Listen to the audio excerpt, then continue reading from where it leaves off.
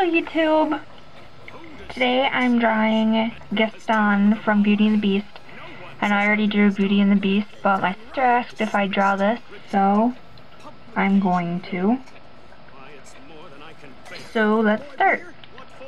To begin, I'm just going to start with the face. Start with the outline. And I'm going to outline the body now.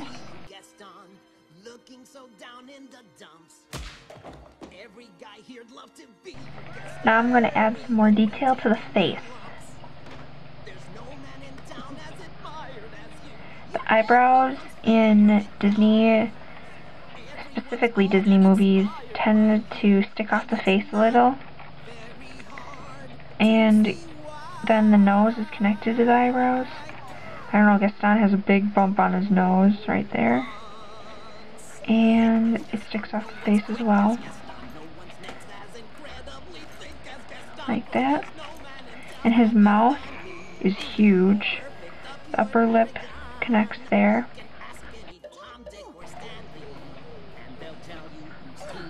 He's got a big butt cheek chin.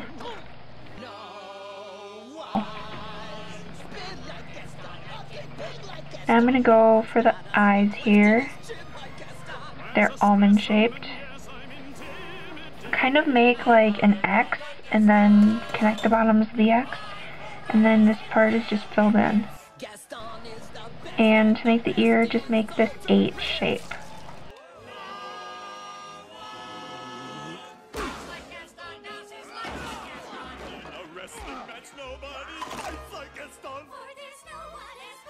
Okay, now I'm going to outline this in Sharpie. That's right. And every last inch of me's covered with hair. No one gets like Gaston. Now I'm going to color.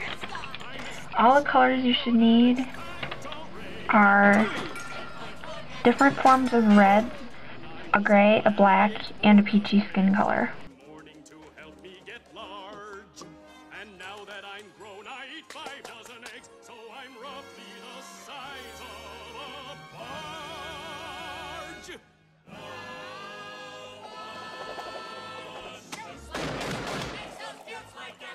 Then goes tromping around wearing boots like Gaston. And I'm going to add some shadows on the skin using light brown, and those are going to go right here.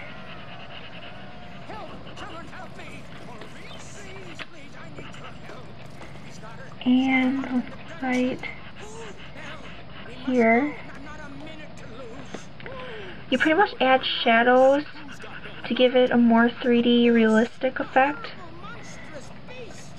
Anywhere that it would be below. Like, I'm adding it on the neck and below here because the head is over the neck. And like here, the muscles over the other side of the muscle, the sleeve over the arm, the sleeve over the arm. Lastly, I'm going to take that dark brown color and add some shading to the glove. There you go. Here is your Gaston drawing from Beauty and the Beast.